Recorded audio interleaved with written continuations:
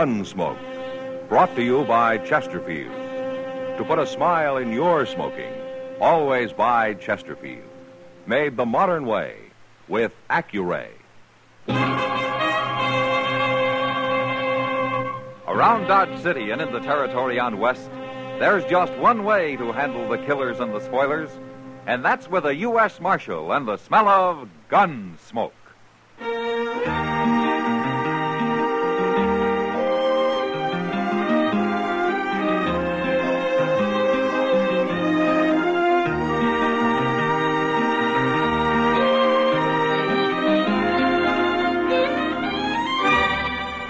Gunsmoke, starring William Conrad. The transcribed story of the violence that moved west with young America. And the story of a man who moved with it. I'm that man, Matt Dillon, United States Marshal. The first man they look for and the last they want to meet. It's a chancy job, and it makes a man watchful and a little lonely.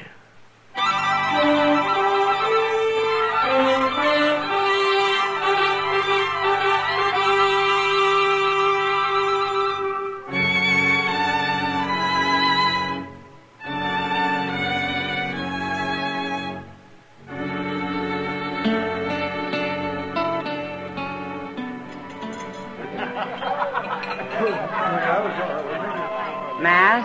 Yeah, what, Kitty? Come on over to that table in the back. I want you to meet Ida Stewart. All right. Ida's only been working here about a week. Isn't that Gil Barden sitting with her? Yeah, Oh, hello, Miss Kitty. Marshal Dillon. Hello, Gil. Ida, I brought the marshal over so she could meet him. How do you do, Marshal? Pleasure, Ida. Gil's been telling me a lot about you. He's quite an admirer of yours. Well, it's good to know I got some friends. You always did right by me, Marshal. You never caused anybody any trouble, Gil. And I don't aim to. Well, if you'll excuse us now, I promised I'd try to bring Gil a little luck at Faro. See you again, Marshal. Sure, Ida. Come on, Ida. And you'd better bring me luck, too. She sure has a way with kids. Kids? What? Gil's 20, Kitty. To me, that's a kid. Well, I've known kids who were men at 16. Oh, sure. But there aren't many of them. Yeah, maybe it's good to take your time growing up, huh?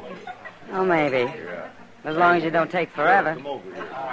Like Henry Gant over there.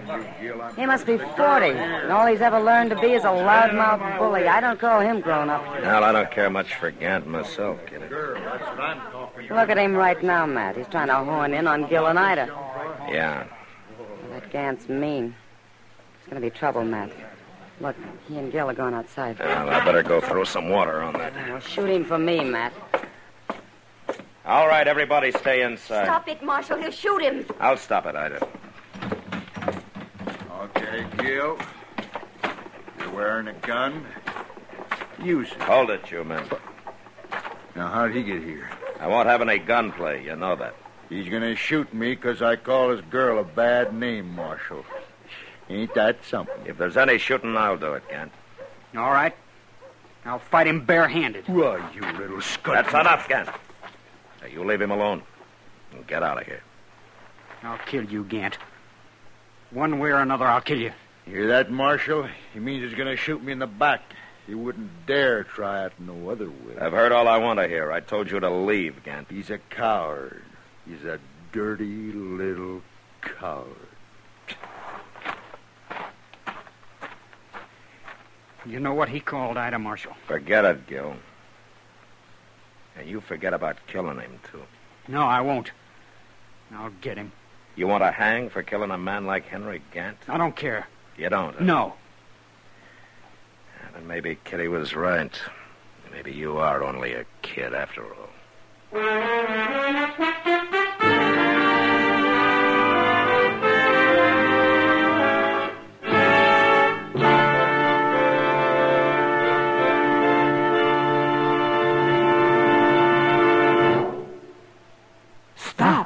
Shop for all your friends this year, this easy way. Give Chesterfields this year so bright and gay. Wrapped and ready, they're the best to buy.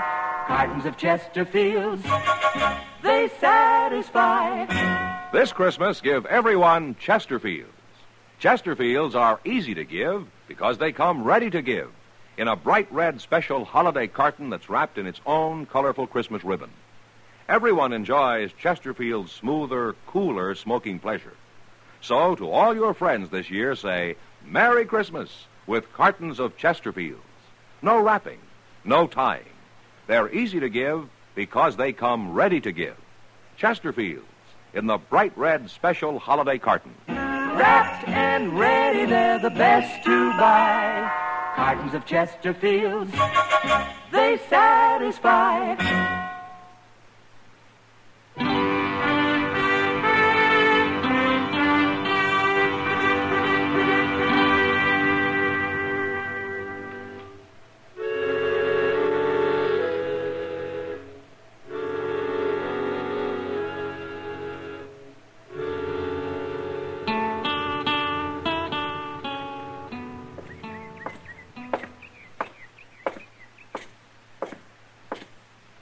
Morning, Doc. Eh? Well. Good morning, Matt. Good morning. You been sleeping in that chair all night? Oh, I wasn't asleep. Oh? Well, your eyes were closed. You ever hear of a man doing a little thinking? What were you thinking about, Doc? Oh, about sitting out here in the morning sun, settling my breakfast and breathing fresh air, wishing good for my friends and evil for my enemies. That's pretty stout thinking, Doc. Well, I was doing fine till you came along and spoiled it. Now I might as well go up to my office and back to the sordid trade I'm in. Now, what's his hurry? Who is it? Gil Varden. Maybe he's being chased by Indians. Yeah, he sure acts like it. Or maybe he's just exercising his horse. I'll stick with the Indian theory, Doc. Yeah, oh, my. When I was a young man, I used to ride like that. Oh, I was fearless as an eagle. No wonder the women loved me. You better get up to your office, Doc. You don't handle this fresh air too well. Oh, you think I'm lying? I know. You never heard about the time the preacher's daughter and I were about to elope, huh? You didn't hear that, did you? I helped carry you home the night you invented that story, Doc. Mr. Dillon!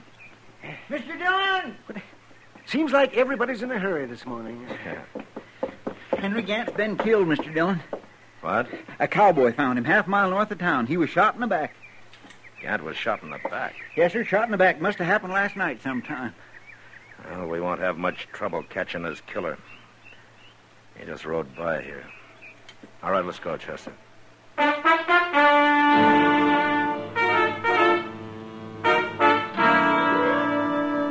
By the time Chester and I picked up a couple of rifles at the office and got saddled, Gil Varden had a good start on us. So to make sure of catching him, we each took an extra horse along. We tracked him south and rode hard till noon without even seeing him. But then we found his horse. It had sold on him and was standing head down and feet apart near a wagon. And the wagon, it was sitting there with no team to pull it, but harness strewed all over the ground. And on the seat, stony-faced and unmoving, was a gray-haired country woman. Howdy, ma'am. I'm Marshal Dillon. I'm looking for the man who was riding that horse out there. He's gone. Well, what did he do? Take your team? He took him. Oh, ma'am, you just can't sit out here. Can't go no place without a team. There's a ranch about a mile west of here. Give that horse a little more rest and he can carry you that far. We'll rig a blanket on him for you, huh? Can't leave my man here. What? My husband. He's in the back, Marshal, under them blankets. Oh, what's the matter with him? Is he sick? He's dead. Killed dead. Man who stole your team? He done it. He rode up and never said a word. My man reached in the back for his rifle, and this fellow shot him. I just can't believe Gil Varden would do a thing like that. He was shaking like a leaf. He's plumb scared, Marshal. Scared of you, I guess. He's got reason to be, ma'am. Especially now. Go catch him before he hurts anybody else. I'll manage here as soon as I stop aching a little. Well, I don't like to leave you. I'll be all right. But stop him. He's done enough. Chester, bring a horse over, will you? We'll fix a rig for her. Yes, sir. My first husband was killed by Indians, Marshal. Bad as it was, I never hated them Indians. It's different now somehow. Yes, ma'am. I'll catch him, ma'am, I promise you.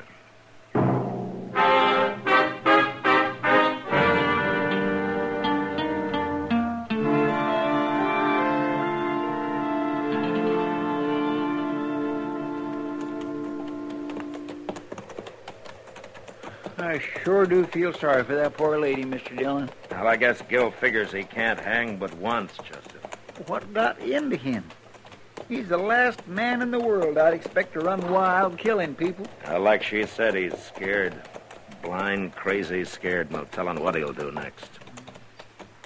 My. Hey, look. There's a couple of buffalo out there. Yeah, I've been watching them, but they aren't buffalo. No? They're horses. Yeah, you're right. One of them just put his head up.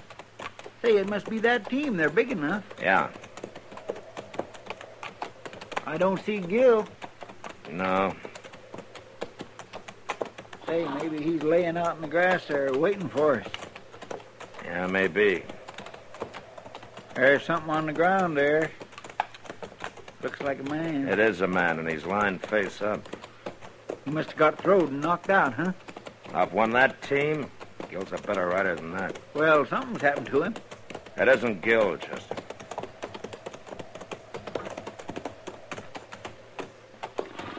It's some cowboy, Mr. Dillon. Yeah.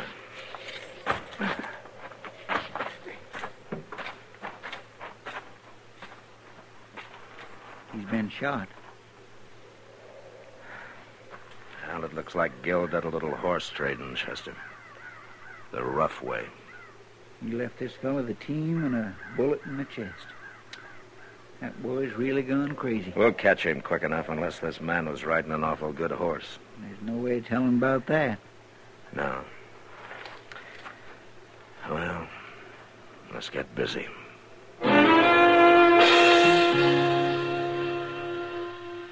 We buried the stranger as best we could, and then took up Gil Varden's trail again. By mid-afternoon, his tracks showed we were closing on him.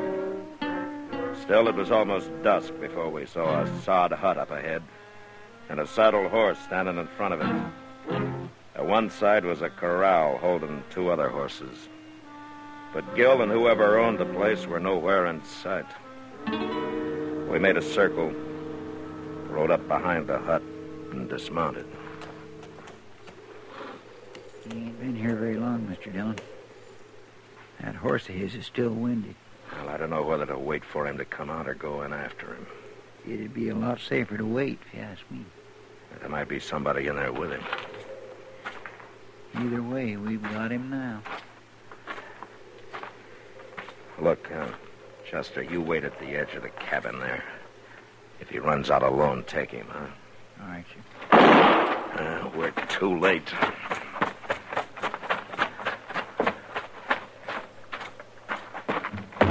All right, drop your gun, Gil. No!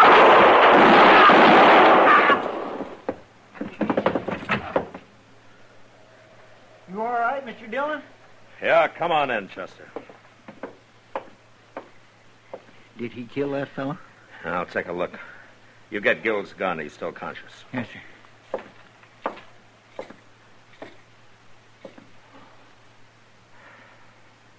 Yeah, he killed him, all right. Gil don't look hurt too bad. I tried to shoot him in the shoulder, but I'm afraid one bullet went a little low. His eyes is open. Gil, can you talk? You busted my chest. Here, let me open your shirt for you.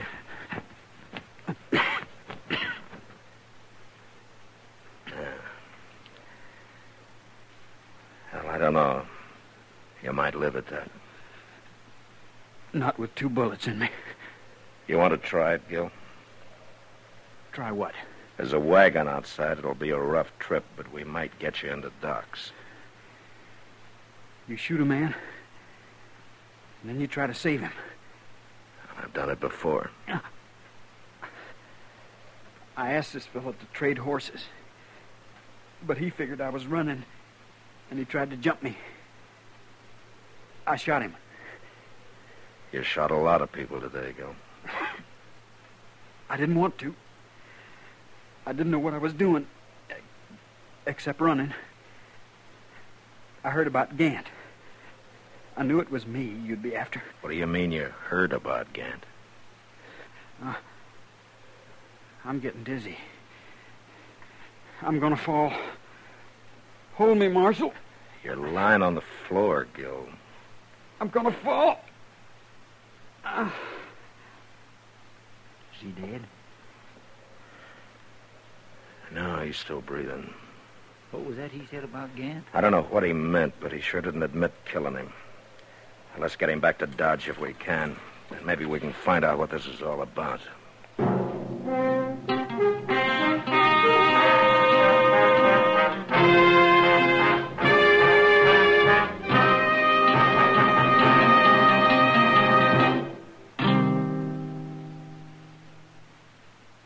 Stop, shop, for all your friends this year, this easy way. Give Chesterfields this year so bright and gay. Wrapped and ready, they're the best to buy. Cartons of Chesterfields, they satisfy. This Christmas, give everyone Chesterfields. Chesterfields are easy to give because they come ready to give in a bright red special holiday carton that's wrapped in its own colorful Christmas ribbon.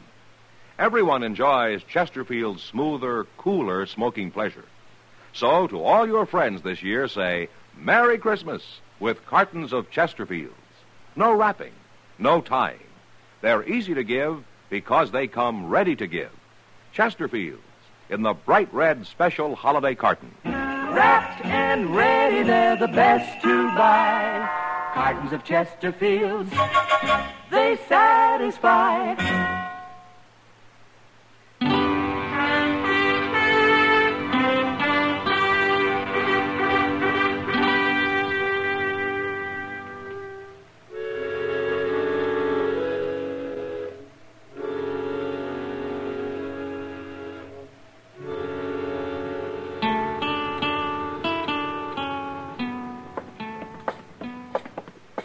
You go back up to docks, Chester. I'll wait in the office. When Gil comes to, you let me know. All right, Mr. Dillon. He's an awful tough boy, ain't he? Yeah, you had to be to survive that trip. It wore me out, and I wasn't even shot. Oh, say, if you leave the office, you'd better let me know where else you'll be. Yeah, I will, Chester.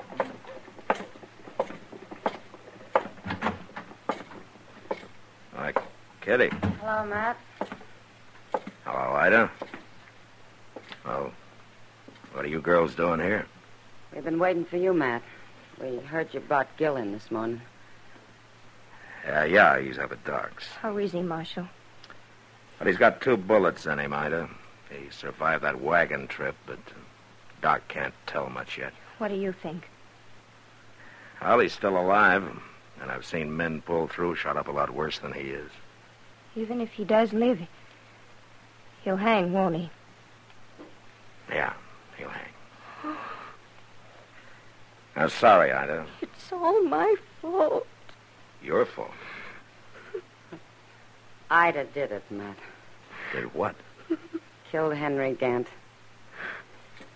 Ida killed... Yeah, she came and told me about it after she had left.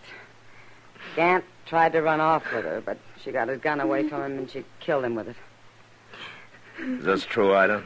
Or are you trying to cover for Gil? Gil's gonna hang anyway, it's true. Then it was self-defense. Why didn't you come tell me about it? I was scared to. I didn't think about it being self-defense. I was too scared to think. Yeah, she was, Matt. I had a terrible time calming her down. She's telling the truth, all right. Yeah, I believe her. If Gil hadn't run everything, it'd be fine. He got scared, too, Ida. Real scared. But why? He didn't do anything. Well, he'd threatened to shoot Gant. And when he heard about it, well, I guess he was like you. He just stopped thinking. Oh, Kitty. Miss Ida. Hello, Chester. I didn't expect to find you here. Is Gil conscious, Chester? No, sir, he ain't. How is he? He's dead. He died just a couple minutes ago. Doc done all he could for him. That poor scared kid. You killed him, Marshal. Why? Why'd you have to kill him? He was only a boy. Oh, that isn't fair. What chance did he have against you? You shot him down easy. Why'd you have to do it? I don't like it any better than you do, Ida. But Gil just killed 3 men. And I don't think they wanted to die any more than he did.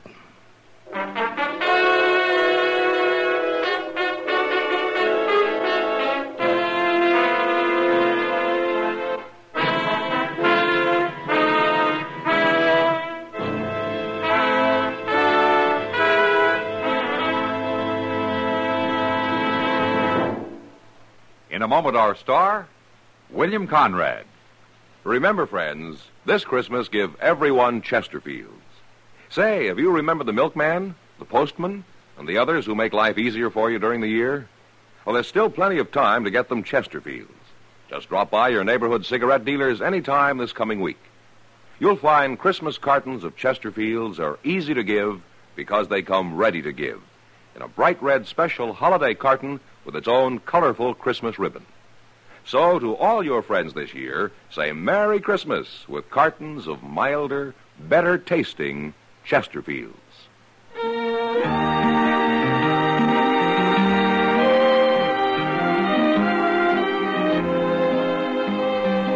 You know, Dodge City was the end of the railroad and the beginning of the frontier.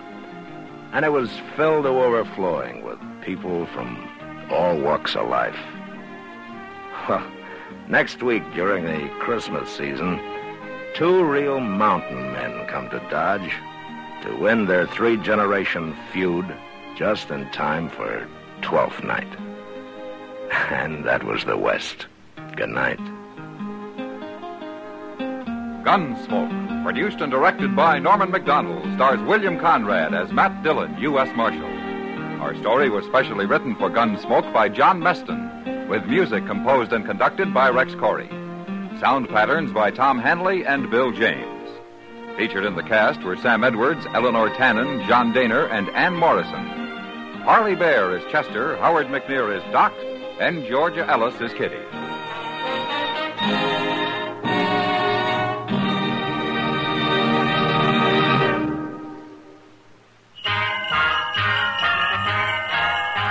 Make Christmas their red letter day, their L&M red letter day. Give 'em the Christmas carton full of America's best. Yes, give L&M's on Christmas Day to friends who smoke the Builder way. L&M's got everything, the gift for Christmas Day. This is it. For Christmas, L&M filters and the handsome Christmas carton. No fuss with ribbons or paper. It's all wrapped and ready to give. This Christmas, give L&M Christmas cartons. Join us again next week for another specially transcribed story as Matt Dillon, U.S. Marshal, fights to bring law and order out of the wild violence of the West in Gunsmoke.